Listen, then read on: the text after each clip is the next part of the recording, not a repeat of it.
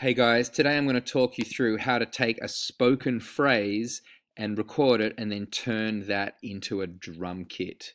So the first thing I'm going to do is record a phrase into an audio track. I need to enable the audio track by hitting the little red record button, and you can see that the green meter here indicates that I am indeed getting signal. If you're not getting that, you need to try and work out why. So I've just picked a little phrase about the music that I like, and I'm going to record it now just by pressing this record button. They don't make music like Led Zeppelin and Pink Floyd anymore. So there's my phrase, and I chose it deliberately. I choose Zeppelin and Floyd not only because I love them, but also because they have the P, the plosive in them, and I know that's going to sound great for a kick drum. So next I need to go over into my instruments and choose the simpler. Don't open the menu, we don't want any of those. Those already have sounds in them. We just want an empty simpler, and we'll drag that into a MIDI track. If you don't have any MIDI tracks, just drag it here and it'll create a new one for you. And now you can see my empty simpler says drop sample here. That's where I'm going to put the sample of me talking. And there it is. And if you recall, the beauty of a sampler is that you can play stuff across the keyboard. So if I hit middle C, it's going to be in key. They don't make music like Led Zeppelin and Pink Floyd. If I go an octave lower, an octave higher than the original. And you can hear it's got that kind of stutter thing going on. That's because warp is on. I can either change the warp mode like this. They don't make music like Led Zeppelin and... Oh, that's pretty funny. Or I just turn warp mode off. And when warp mode is off, if you play it higher, it's going to go faster. And if you play it lower, it's going to go slower. So here's the original. They don't make... Here's the higher one. They don't make music like Led Zeppelin and Pink Floyd. And here's a much lower one, 2 octaves below the original. To start with, I'm going to try to find a kick drum, and I'm going to look for a plosive. And I think I'm going to use the P from Zeppelin. They don't make music like Led Zeppelin. And it's somewhere in there. Let's have a listen. There it is. So I'll move my flags in, zoom in, and try to isolate the plosive, the P sound. It is exactly what I'm looking for. So I'll turn off looping, turn off snapping, and you can see that it's pretty quiet, so I'm going to boost up the gain a little. Now, even though as you zoom out, you can see that the rest of the phrase has got crazy loud, that's going to be really useful amount of gain right there.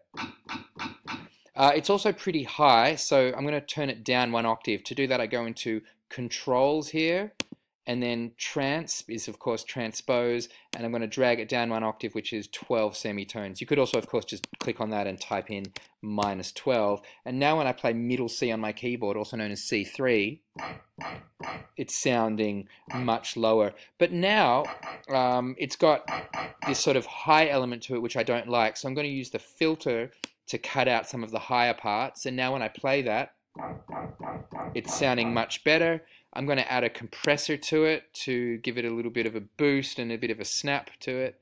So just drag the compressor over, bring the threshold down some. You can see I'm getting some healthy gain reduction there. Might open the attack a little bit, increase the ratio. That's sounding pretty cool. Additionally, to make it sound a bit fatter, I'm going to put the saturator on it, which is like a distortion plugin. Turn up the drive a little. That might make it a bit louder, so I might want to change the output volume here as well. Yeah, that's pretty loud, so turn that right down. There we go. And lastly, it's now got it's reintroduced some higher elements to it. So I'm going to bring in the EQ8, and I'm going to boost the bass because it's a bass drum, and I'm going to cut off the higher elements. Let's see how that sounds. That's using a low pass filter. Just watch that part of the video again if you're not sure what I just did. That's sounding better. And lastly, I'm going to duplicate that to really make the most of the effect here. So click on that, Command D, and it just made another one. Now have a listen to this. Okay, it's sounding a bit loud. I'll just turn down the gain here. That's pretty awesome. Probably another compressor could work too to suppress the gain a little. At the end, I just Command D'd that compressor, and I'll turn down the output volume on the compressor here. There, now we have a fat kick drum.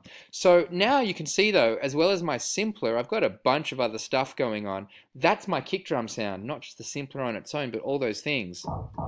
So I'm going to select all of them like this. Click on the first one, slide all the way back to the, click on the last one, then slide all the way back to the first one. Shift click on it. Now you can see they're all selected.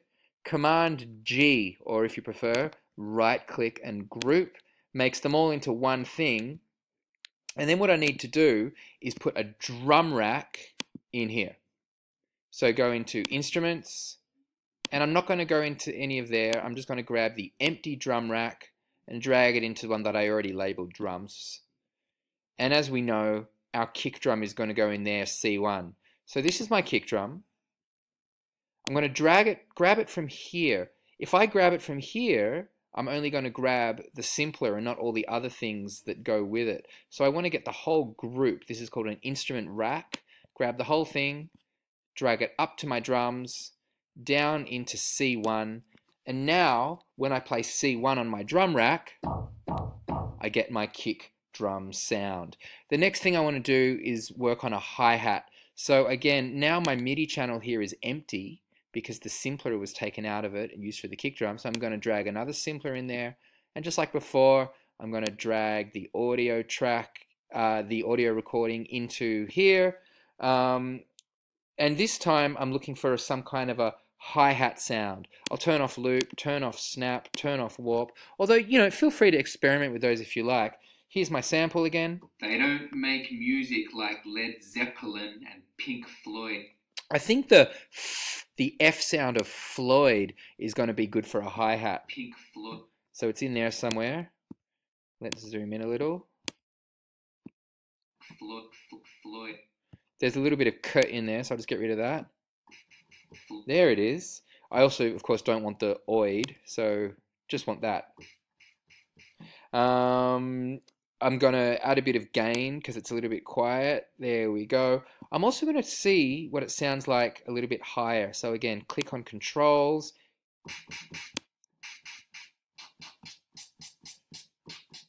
Again, 1 octave, 12 semitones sounds really good to me. So again, use a bit of compression just to see what it can do.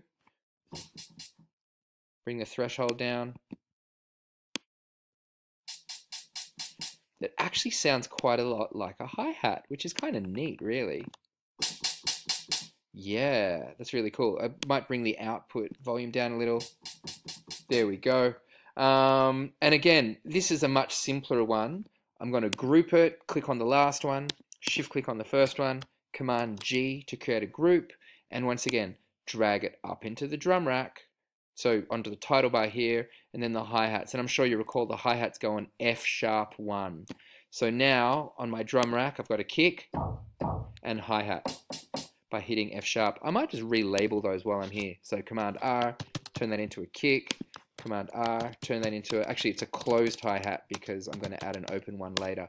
So that's that. The next thing I'm going to do is a snare drum. Once again, instruments, empty simpler into my MIDI track, drag this audio recording into my simpler, turn off loop, turn off snap, turn off warp, and this time I think for the snare I'm going to get the K of make music. They don't make music. There it is. You can see it just sticking out there like a sore thumb.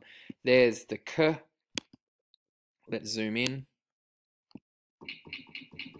Yep. So I'm going to try and isolate that as much as I can from everything else. There it is.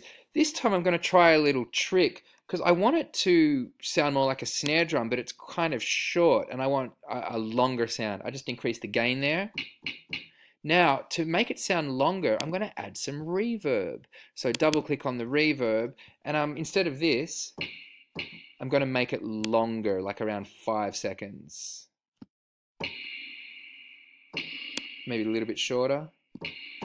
But it's still sounding a bit long, but it's sounding kind of good. So what I can do is put on there a gate to cut off the sound a little.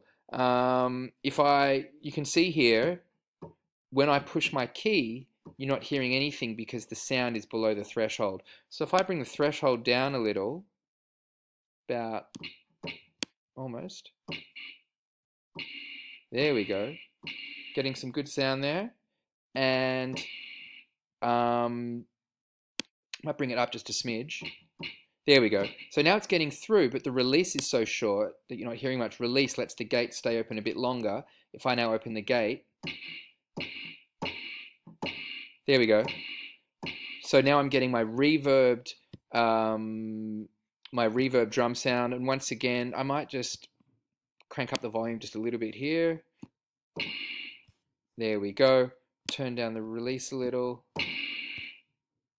Maybe raise the threshold a little.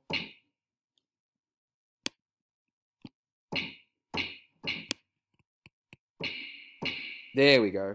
That's what I'm looking for. So in my current settings, I've got a threshold of around -25 and a release of around 220 milliseconds. That's my snare sound. Let's, again, click on the last one, shift click on the first one, Command G to make a group, drag the group up into drums, and I'm sure as you recall, the snare goes into D1. So rename that snare, and now I have kick in C1, snare in D1. That should be a little bit louder, and what I can do is actually open this up here and make the snare louder here too. There we go. And my hi-hat. So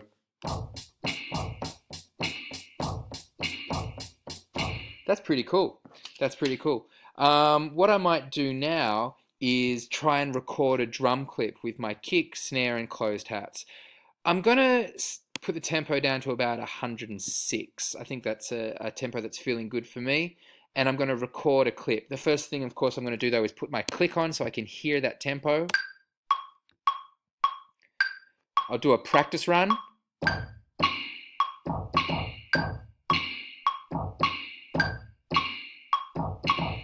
kind of like that. All right, I'm going to record that kick and snare pattern. Oh, I also might put on record quantization. Oh, already done it. There we go. So here we go. Get the click going for a bar, and then when I'm ready to start, I'll record in the clip. 2, 3, 4.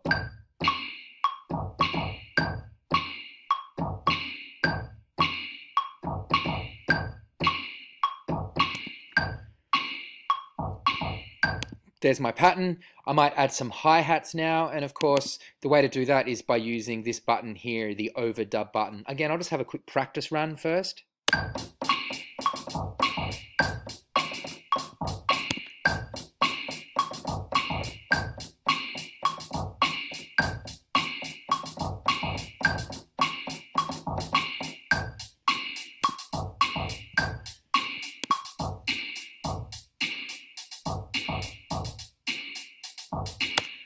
That's not bad at all. All right, next thing I'm going to do is try to add an open hi-hat sound. Once again, simpler into the MIDI track, drag the audio recording into there, turn off loop, turn off snap, turn off warp. Once again, if you want to try with those, go for it.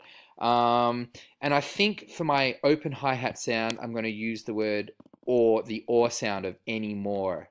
Anymore. There we go. Let's just isolate that vowel there. More. I don't want the M, I just want the... More. There we go. I think I'm going to pitch it up once again. Let's see how high it can go and still sound good. More. I know it's not a traditional open hi-hat, but I'm just going to try that and see how it goes.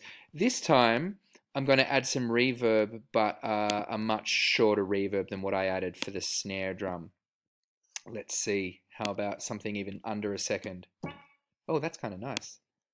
And again, I might compress that. But this time I'm going to see what happens if I put the compressor after the reverb. Normally you put the compressor before the reverb, but let's try it and see.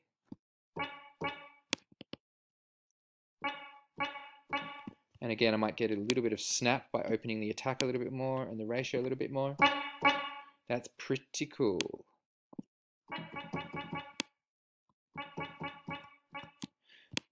And once again, click on the first one, shift click on the last one, Command G, I've made a group there, grab from the group here. Now if you recall, open hi-hats go here on A sharp or B flat. And now when I play my drums, I've got...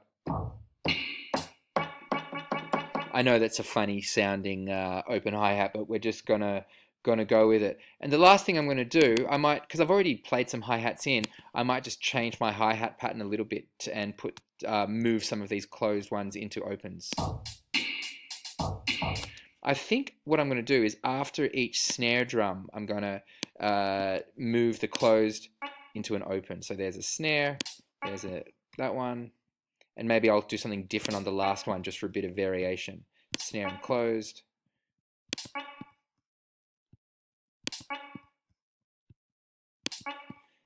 And maybe here, instead of doing this one, I'll do the one before it. Just see how it sounds. Let's see.